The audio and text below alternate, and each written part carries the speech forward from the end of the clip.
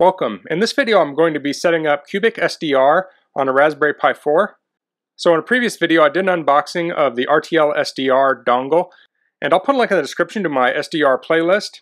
I'll also put a link in the description to the Raspberry Pi I'm using and the RTL-SDR that I'm using on Amazon, and if you use that link it helps me out a little bit and doesn't cost you anything extra. So I have the RTL-SDR dongle plugged into the Raspberry Pi using a short USB extension cable. The dongle is kind of bulky, so it's hard to plug it in at the same time as the Ethernet cable and the mouse and keyboard. If you're using a Bluetooth mouse and keyboard, it may not be an issue. So I have the antenna hooked up to the RTL-SDR dongle, and I have it in a dipole configuration, the one that came with it in my kit, the one I linked to below. And if you pop off the middle cap on the antenna it came with, you'll see that there's two wires, one in the middle and one on the outside. The middle one I have pointing up, and the other one I have pointing down. So if you have any confusion about that, you can Google dipole antennas and kind of see how it's set up. Otherwise, just ask me in the comments. So now I will install CubicSDR. So I'll open up a terminal. So the first thing you want to do is type sudo space apt space update and hit enter. And this will update the package list on your computer. Next, you want to type sudo space apt space install space CubicSDR. Hit enter.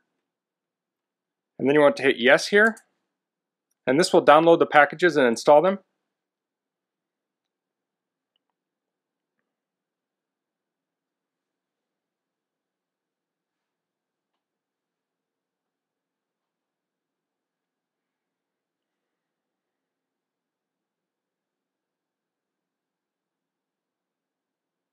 Okay, so that's installed.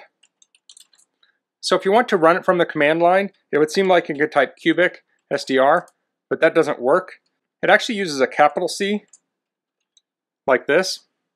But I'm guessing most people will just open it from the menu. So I'll close this out. Then I'll go to my Raspberry Pi menu and I'll go to Other, and then CubicSDR. So I record this at 720p, so the screen will be a little bit more crowded than it will on, say, like a 1080p screen. So SDR devices came up, and I already have it plugged in. If you don't have it plugged in, you can plug it in now. And where you see local, it says generic RTL2832U. So I'll select that, and I'll hit start. Okay, so now we have this started. You can see this is the waterfall here. Let me make this full screen. That's pretty much full screen. So I do want to say that I'm not an expert on SDR. I'm kind of making these videos so people can follow along with me. If I say anything that's incorrect, go ahead and correct me in the comments below. And go ahead and read the comments if you're new to this to see if anyone offers any information. So in the upper left here we can choose FM, FM stereo, narrowband FM, AM, and then we have lower sideband, upper sideband, dual sideband, and IQ, which is quadrature. So I don't have any experience with these. Next we have a zoomed in view just to the right of that. That'll show up when we click on our waterfall. And then you can see the analog of the audio here in the upper right, like a waveform. Then we have kind of like bookmarks and favorites on the left here. And here we have the frequencies. We can look at them and look at the waterfall. So this scans these frequencies and you can see where it's being transmitted here. So if I click on this with my mouse, right in the middle, a radio will come up. Okay, don't know if you can hear that. So this M on the right here mutes it. And I can't play a lot of this due to copyright issues. So this is FM mono. We could click on FMS here, and I'll have FM stereo. Of course, I record this with one microphone, so you won't be able to hear that. So where we have frequency, bandwidth, and center frequency here, frequency is the frequency we're tuned into. So if I click over here to the right, we have 104, and this is actually 104.1, so I'm not quite on it. So I can go and click up or down on these to change it. I can also hit spacebar, and I can just type 104.1 megahertz. I'll hit enter, and now we're on 104.1 megahertz. So turn that on, we have radio.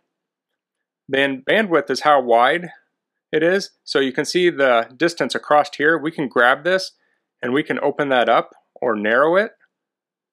So you typically want 200 kilohertz for like FM radio. So I'll go in here, I can hit space, I can type 200 kilohertz, I'll hit enter. That's where it was before. And center frequency is the center frequency for the waterfall. So if I go in here, well, I just changed it, okay. So now we have 104.1.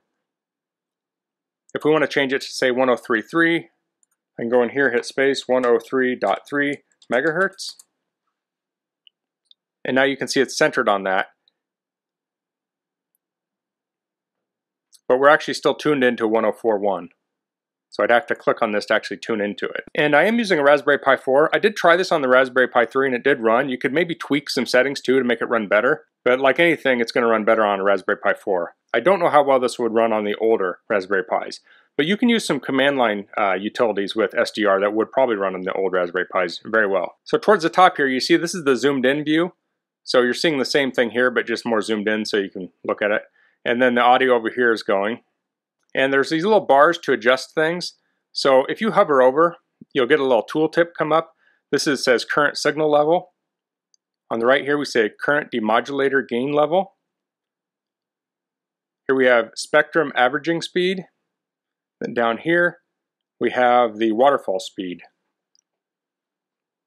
So if I drag this up, the waterfall will increase in speed, and drag it down, it will slow down.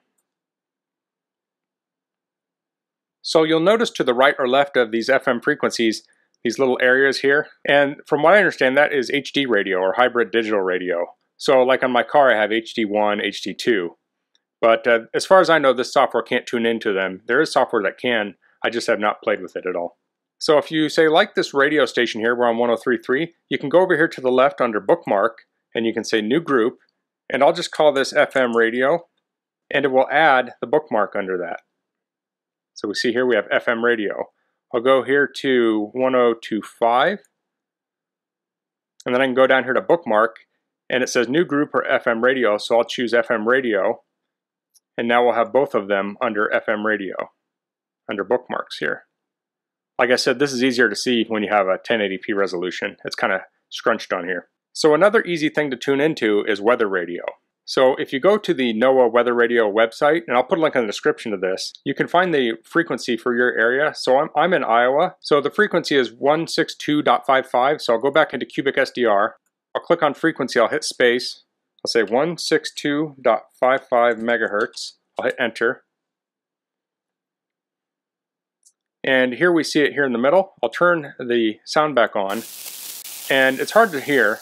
And the reason is because it uses a narrowband. So it's at 200 kilohertz right now. I'll hit NBFM, Decatur, and now we have 12.5 kilohertz. Harding, Jasper, Lucas, Madison, Mayaska, Marion, Marshall. So I don't know if you can hear this. I'll turn it up. Story, Tama, Wapello, Warren, Wayne, okay. Winnebago. So that's the weather radio. Right now, we're in a tropical storm in Iowa, which is kind of odd for us. So I'll switch back to a radio here with my bookmark. Okay, and when I switch with the bookmark, it changes the bandwidth, center frequency, and frequency. So another thing you can do is detect radio signals with this.